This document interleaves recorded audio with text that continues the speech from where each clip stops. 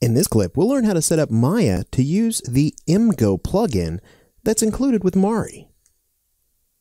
Okay, great. So again, I've got the exact same asset that we worked with in the previous clip on my screen here. You can open up this exercise file if you want to follow along for this particular clip.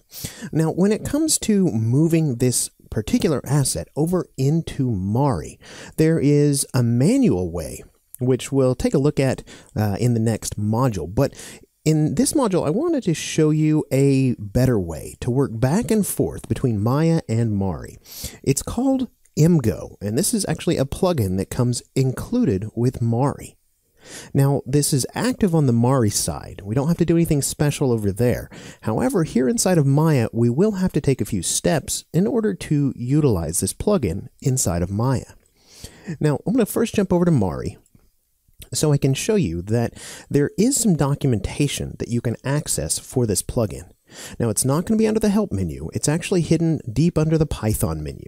So follow me here. We'll go to Python, Examples, all the way down to the bottom here to the mGo submenu. And then in this menu that pops up here, it's going to be the very last option here. I apologize, that's off of screen, but it just says mGo Manual PDF.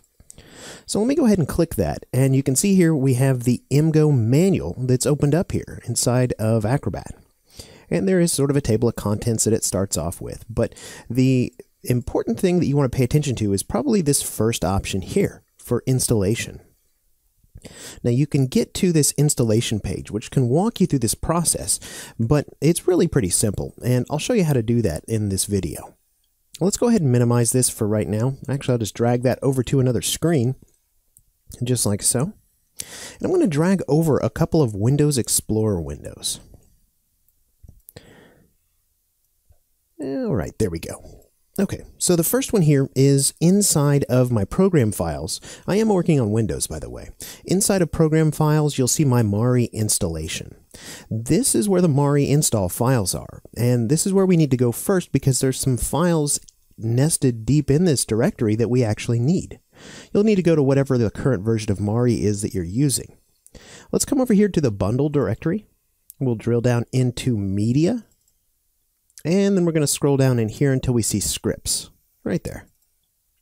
Now here we go. We have a few different directories. We're going to go inside of the Maya directory, and we'll have two folders here, one for icons and one for scripts.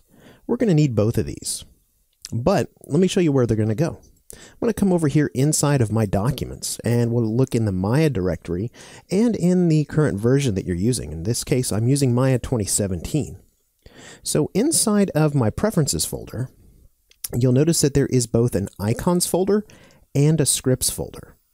What you'll need to do is you'll need to come in and paste the contents of each of these directories over here into their counterparts. So the icons directory, all of these images, will go into the icons directory here. And you can see I've already pasted them over. Now, over here under scripts, you'll notice that the contents of my documents, or rather my Maya preferences scripts folder, is matching the contents of this scripts folder nested inside the Mari install files. So these are files you'll want to copy over as well. Okay, that's step one. So now Maya knows where these files are. We can access these files inside of our Maya preferences. Just a heads up, if for some reason you ever have to delete your preferences and let Maya recreate those, these will be files you'll need to copy back over, because obviously you'll have deleted the ones that you just pasted. Okay, so let me just drag these off screen, just like so. Great. And I'm going to jump back over into Maya. Now, the way I like to do this is I like to create a shelf for this information. And it's really easy inside of Maya to create a new shelf. We can just come over here to this little gear icon and just say New Shelf. And Maya will want a name, so let's go ahead and give it the name Mari. Okay, so there's our Mari shelf. You can see it is currently empty. All right. Now, at this point, we're going to need to refer back to this documentation. There is a little piece of Python code that we're going to need. So I will go ahead and include this in a text file inside the referenced files folder of your exercise files, if you don't want to have to reference this PDF. But what we're looking for is on this installation page, and it's right here. And we're just going to select this information and copy that. I'll just use Control C to copy. And back over here inside of Maya, let's go ahead and open up the script editor. There we go. And I'm just going to simply paste this in, but I'm going to paste it in to the Python tab here, just like so. Fantastic. So now a really easy way to create this shelf icon is just to simply select this code, middle click and drag it and drop it into that shelf. And you can see here we've created a new icon that will basically launch that piece of code. Now I like to come in here and edit this just a little bit. We can come over here and right click on that and choose edit. And once we're inside the shelf editor over here on the shelves tab, we can give it maybe a little bit better icon.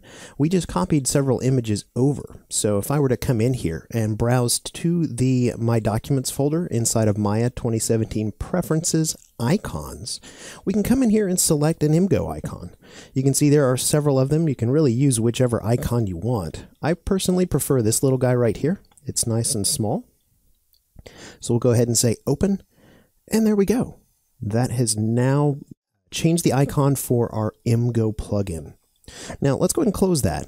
And let me show you what it looks like when we launch that little piece of Python script via this shelf icon. So we'll go ahead and launch that. And you can see here that everything has now been connected. This is what we should see. This is a little mGo window, and there's a lot of functionality here. So if you are not getting the mGo plugin to launch, I would reference that PDF and maybe watch this video again and see if you've followed each and every one of those steps exactly. Okay, great. At this point, let's go ahead and move on to our next clip, and I'll show you how to use this mGo plugin to send your asset over to Mari.